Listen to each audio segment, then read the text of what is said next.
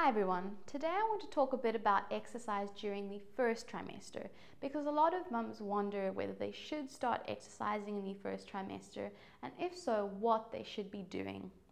As a general rule of thumb, if you've been exercising regularly before pregnancy, then you shouldn't have any problem continuing those activities during the first trimester as long as you feel well and up to it. But remember to be gentle with yourselves and give yourselves enough rest because the first trimester can be quite tough with morning sickness and nausea. I could not exercise during the first trimester and spent most of my time between the bed and the bathroom.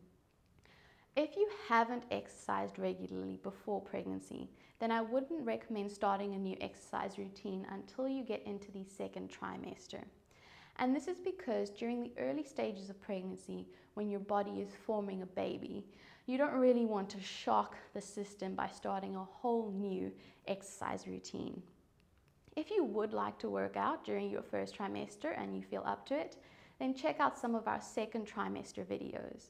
If you find you're a bit exhausted and unable to, then check out our videos on foam rolling and stretching for the first trimester and continue with gentle activities such as walking. And just a reminder to subscribe to join our community and to see when our workout videos are out. Leave any questions in the comments and we'll see you in our next workout.